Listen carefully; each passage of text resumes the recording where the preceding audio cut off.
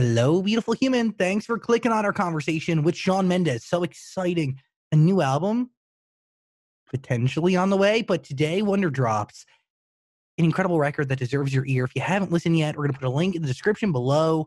Please also leave your honest feedback of the song and of our conversation in the comments section below. If you like the video, hit like. If you don't, you can be honest. But I ask you, even if you hate us, please subscribe. Okay.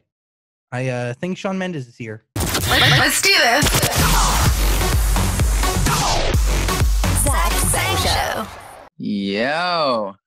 Good morning, sir. How are you, man? I'm doing okay. Honestly, Nice to see your face. Yeah, thanks.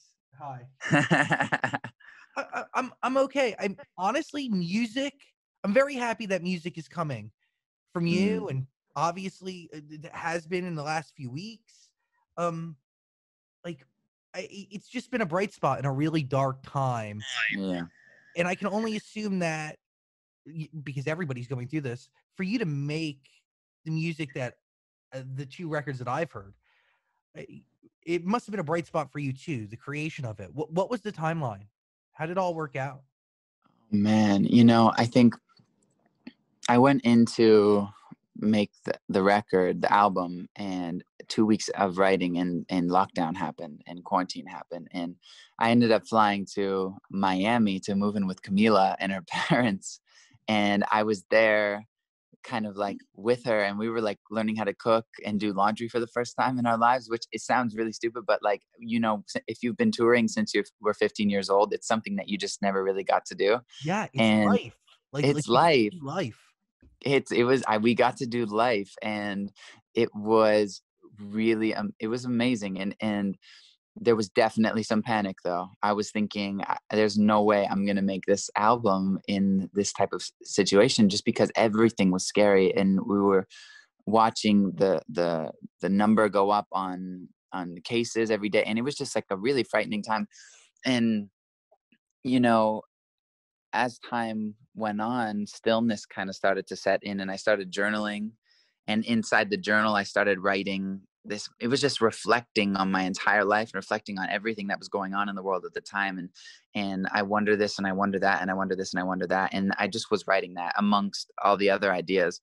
But I must have been like writing in a journal and calling my friends and family and speaking with Camila every night, conceptualizing life, realizing, not even technically realizing, that it was going to be my album and it was going to be these songs.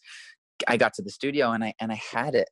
It was there. The fun part was next. It was just bang on some instruments and sing some melodies, and you have an album. Not to downplay all that stuff, but you know what I mean? Yeah. At what point do you adapt a journal in your life? Because for when you're somebody like you, or just busy people with a lot of life being thrown, it's important to be able to like document what you go through, because then you can at least remember instead of just going from A to B so quickly. So when did you pick that up?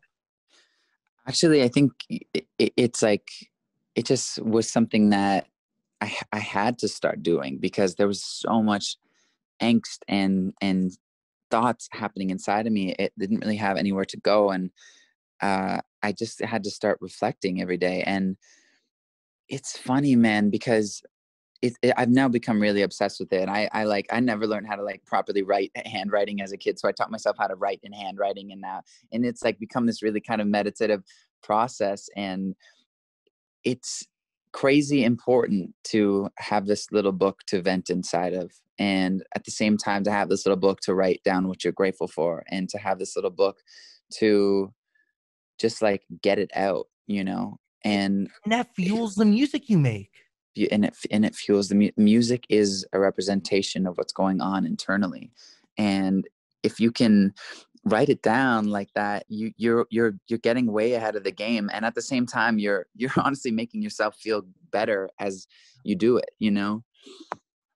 It's, I guess, like, where are you right now, by the way? I'm in Westwood, Los Angeles, right by UCLA. Cool. Are you working from home, or I guess a studio? Sadly, yeah. Next week. Yeah. Yeah. Where are you? How, East Coast, West I'm Coast? I'm in I'm in Camila's house actually in LA too. Oh, it's beautiful. Oh my God. So Yeah. you chose to do it this early. Are you a morning person? Yeah, I mean, I've been talking. I've been up since like 6 this morning, so I usually get up pretty early, honestly. But I go to bed pretty early some nights, so I'm all right. How are you? How are you? Dude, I've lost all perception of time, to be honest with you, and Same. I every day feels like one. I sleep when I guess my eyes tell me to sleep, and Yeah. I'm active when my brain tells me to be active, which is a healthy chunk of the day. But by the way, this just from the two songs I've heard, so honest. And uh, how often throughout this entire journey have you had to decide between being honest and having to filter your feelings? I mean, you make reference to it in Wonder, but that had to have been a real thought I process. mean, how often do we decide to do that? Literally every single day Yeah. in every conversation we have. You know, it's really hard, and I think that it's hard to know the right thing to say and the right thing to write about. But like the hardest thing is to be. It's really hard to be human, and like the thing that I feel like I learned on this process is like you do not have to be an expert in the matters of the heart to write about it and to speak about it. It's you just have to morally know what's right and what's wrong and stand behind that and kind of just and move forward, because I think like if everybody is waiting until they're a studied, knowledgeable person in every single subject before they say how they feel about things, then no, then we have 10 people who are talking about things, you know what I mean? And I think it's not to say like just speak randomly, but I think that when it comes to what makes the heart hurt and makes the heart feel love, we all know we're all human. We know what that feels like, and be confident and be strong in that. And I guess that's what I was trying to go with. I was just trying to go with that process the whole time, and even now, like just being on a call with you, like this is my first time doing interviews in like a year, and it's like I really feel like after all the time off, I just want to be super human with you, and that's it. And by the way, like that's what I took away from the song after my first listen. Like you were wondering about everything you don't have essentially, but there was one point in your existence where you were probably wondering about what you've accomplished. Do you get what I'm Mm-hmm. saying? How Mm-hmm, shit, mm-hmm. and I have those moments too in my life where I'm like, holy, one, is this real? But then two, I wonder what it would be like if it was just it's not the Gone. the opposite. Yeah, gone. What it would be like Mm. the opposite, you know? Um, Well, you'd be fine. yeah, thank you. I think you'd thank you. And I think you'd probably do you definitely do just well. I think, and that is really an important thing, is like for people and everyone to kind of remember like the basics of what it is to be happy, and to be loved, and to love people, and to have people who support you, and to have a roof over your head. And like I know it sounds like super woo woo to talk about all that stuff, but it is definitely what you I think a lot of people went down the path of thinking about during this time off. And it makes two things happen. It makes you realize, okay, damn, what I do is really special. I don't want to just let every day pass without this being very honest and sincere. And also, there's this whole other side of life that is insanely special, like learning how to do laundry. Well, because it grounds you, but also like reminds you what's genuinely important, which is being around the people you love. Yeah, Um, Also the mundane and the boring with those you genuinely care about. is not so mundane and boring. Exactly. Yeah, It's the best stuff. It's it's the the best best stuff. stuff. It's the best stuff, and it's so nice. It's so nice to hear you talk like that, because I think that like to be always hanging on the edge of a cliff of like what happens to me if I go away means that we've now associated ourselves with what we do. Yeah. And the free, you really can give yourself a lot of freedom, and it's really really hard. And I'm not coming from a place of like knowing everything or anything. This is something I'm majorly working on and struggle with every day. You free yourself by being cool with yourself and loving yourself and being like, this is it. This is me. Like when I close my eyes, even if I'm sleeping in a bed with somebody at night, it's just going to be me inside that head. It's just going to be me inside this body. And it's like, I gotta be there for myself. I have to have my own back. I have to love me. And if you can kind of get that down pat and you can remind yourself, whether it's from journaling or it's just a practice you do every day, then you can start to really enjoy life in, I think, a little bit more free of a way. And I don't know. That's something I think that I've been thinking about. It sounds like you've been thinking about, and I'm sure others have been too. Hey, beautiful human, I gotta hit pause real quick to tell you about my deodorant. I don't want to brag about my deodorant, but it's really great. It's made better. It blocks odor better. It smells better. It's native. I'm obsessed. That's why I'm telling you about it. And here's the deal. Growing up, I could never find the right deodorant. I used to sweat profusely and nothing blocked it. Nothing made it smell right. And then Native just plopped into my life and everything changed. Seriously, it's vegan. It's never tested on animals and it's just made right. It's made with things you understand. Tapioca starch, shea butter, coconut oil. You know these things. Plus the scents, oh, they're delicious. Yeah, I'm describing the smell of a deodorant. These smells are delicious. My favorite is lavender and rose. Uh, Citrus and herbal mist, very good. Big fan also of coconut and vanilla. They have a bunch of scents. Plus, they rotate seasonally, so there's definitely going to be a scent for you. I'm telling you, try it out if you're in the market for a deodorant. It's proper. I promise. I would never put something that wasn't proper in your zone. Nativedeo.com/Zach if you want to try it out.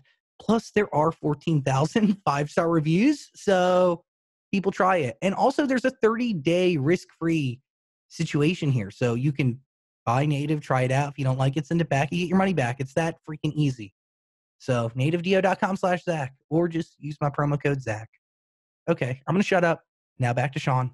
I'm going to ask a personal question, but again, like, I really think this is one of the most personal records that you've put out there. Am I wrong in saying that? Or No, it's absolutely one of the most personal records that I put out there. And always am I trying to be as real and as honest as possible. And always am I falling short because of the fear of what people are going to think about it. And this is a process, like, I think as an artist and just a person, is like, if you can understand that not everyone's going to love it and it's going to resonate with some people and it's really going to change some people's lives, and some people are going to be like, that's pretty meh, but you really love it and it changes your life, then that's real freedom and that's real happiness, I think. And it's just a process. And I feel like with this song Wonder, I hope that people can feel that sense of, I've let go a little bit. I let the reins go a little bit, even in the type of the way that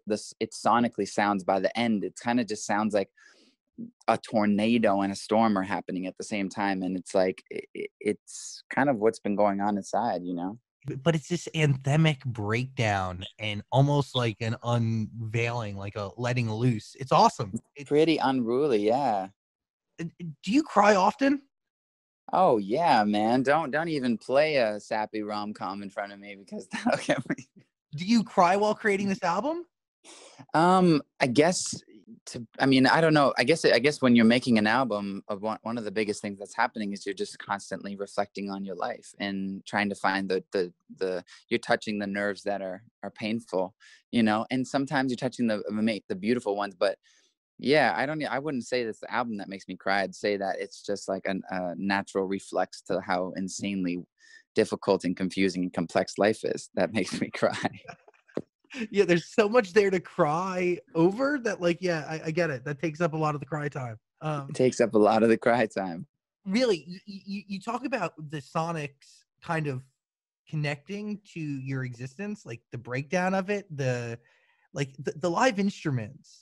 That is such an important part of what you do or what you're about to do. Is that a fair statement? Because live instruments are something that they're like, with respect to a lot of musicians, they're kind of forgotten about, and it breaks my heart. Hugely. And I think that I went back and saw my sister after tour, and she's like 17 and cool and has a really cool music taste now, and she knows like so much stuff. And I was in the car and with her, and I was like, "What are you listening to?" And she put on the Beach Boys and Frankie Valli. Whoa. Yeah. Whoa. She put on Can't Take My Eyes Off of You.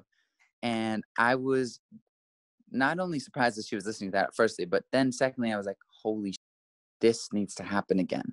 Yeah. This feeling is amazing. And a lot of the times throughout the album, I think you're going to feel that essence of what I got inspired by. Can't Take My Eyes Off of You. And yeah, I mean, there's a ton of brass on this album. I love the brass. I mean, I had the sickest musicians I've ever worked with in my life. Kid Harpoon and Nate Mercereau and Scott Harris. Like the amount of instruments being played on this album and how it actually sounded, even like if I objectively listen back to Wonder, not as a song that I've made, I'm like, damn, I think this sounds so good. And I don't mean that in a cocky way. I mean that in like, I really love this as a person. This is my taste. And I think this sounds so cool. And I think it sounds so amazing and beautiful. And I've always felt that about my music, but especially this time around, it surprised me. I was lucky to work with some like pretty badass musician angels, you know? So yeah, man, I'm the so live stuff is important. I'm interested in the process, right? Like, and I know we do got to wrap it up, but like, do you take your journal? It starts there, and do you take it to the writers that you've been working with for years? Do you go to new people? Do you craft them into records yourself, and then try to arrange them? How does it You begin? know, Journals just there's no there's no rule, you know, and I really learned that this time around, because before I would have to basically be in the room with a Scott, who I write a yeah. lot with, and be like, what are we writing about? And then I realized all it takes is one word to inspire an entire idea. And sometimes you have zero ideas and you just start playing instruments. Um, this time around, a lot of the ideas started on my own in my condo or at Camila's house. And it was just like me on the piano by myself and me messing around. It was really me having time to think and reflect. And all it takes is like one little chord progression or one lyric or one little melody to inspire a group of amazing writers and musicians. And they really took everything that I came in with, these little notepads of ideas, and they took it and helped me create this entire world. So I'm really proud of this one, man. I feel this one is on another level because it personally makes me feel like another level, and that's kind of the only thing I have to base it off of. And that's what I'm walking away with right now, is this freeing, this accepting of who you are, and this willingness to share it. And you don't care about public judgment, because through maturity and throughout this journey, you've understood that, like, dude, music is art, and it's going to sit differently with everybody. But at the end of the day, these are your records first. This is your story. And you're going to tell the story that is true to you, and not one that you think people want to hear. And if that's any sort of, is my takeaway correct? Your takeaway's so correct. It's not even funny. And I really think that, you know, that is how the greatest art is made, is just coming at it from a very honest place and being like, I think this is really beautiful. And can I tell you a little story that I heard about that kind of changed my life with this album process? Please. So there's this author, her name's Elizabeth Gilbert, and she wrote Eat, Pray, Love, and amongst a lot of amazing other books. But she has this incredible TED talk about your creative genius. And I do not quote me on this, because I'm probably saying it all wrong, but basically she talks about how in ancient Roman times or ancient Greek times, if there was a painter and the painter was like painting great art, and they would go and bring it and show the public would say, oh, he has a genius, or she has a genius living in the walls. And it would basically mean that if you were to fail, you can't take all the blame, because there was a genius doing it. And if you were to succeed, you can't take all the fame and glory, because you had a genius living in your walls. And she talks about how step one and the only step is just showing up with like an open mind. And if it doesn't come, your genius wasn't in the walls that day. And it freed me up so much. She talks about how there was a poet, and the poet would go for walks and hear poems coming like a roaring thunder, like the genius was coming, and she'd race back to her house. And one time she got back to her house, and she was just a touch too late, and she caught the poem by its tail, and she wrote the entire poem on her pad from bottom to top. And it was like this really amazing way of looking at creativity, which is like, show up, be open, and hope to God that there's a creative genius living in your walls, because if not, then you might not make anything today. But with that comes an acceptance of not making anything today, right? And like That's not being freedom, man. genius on that day. Exactly. And once you can do that, like you relieve pressure from yourself, and I mean everything becomes a little bit lighter, and who knows what can enter. Totally, man. Hey, I really appreciate this conversation very, very Me much, too, man. man. I miss you, and I hope you're feeling good out there. You know, I'm as good as I can be during these times, but your music Yep. has been a really bright light, and I thank you for it. And I'm sending love to you and to Well, Camila I'm and sending tons of love everybody. out to you, man, and everybody listening too. I think it's funny. Like, I never do these interviews, and it's always like me talking to you, and then I realize there's like thousands of people who listen to this, sometimes millions, and we never are just like, hey, what's up, everyone who's listening? Thanks so much for listening, and I hope you guys are feeling okay. And I'm sending tons of love to you, and it's just important to do that now, I think. And by the way, they feel a part of these conversations, and our conversations throughout the years have really been like a bedrock and a really cool moment, I think, in the way fans perceive your art. And even now, Totally agree. the more honest, and this album excites me, and maybe possibly we can dissect it a little bit together one I'd love day. that, man. That'd be really great. I appreciate you very much, man. Thank you Thanks, so much Zach. for your energy. Have a great Always, day. you too. See ya. Love. Bye. Hey, beautiful human. Thanks for watching our full interview, but I get it. Like, a full interview is a lot. So we got a clips channel. We don't expect you to watch the full thing anymore, so we just gave you the highlights. Please subscribe and notifications and all that stuff. Okay, cool. I love you.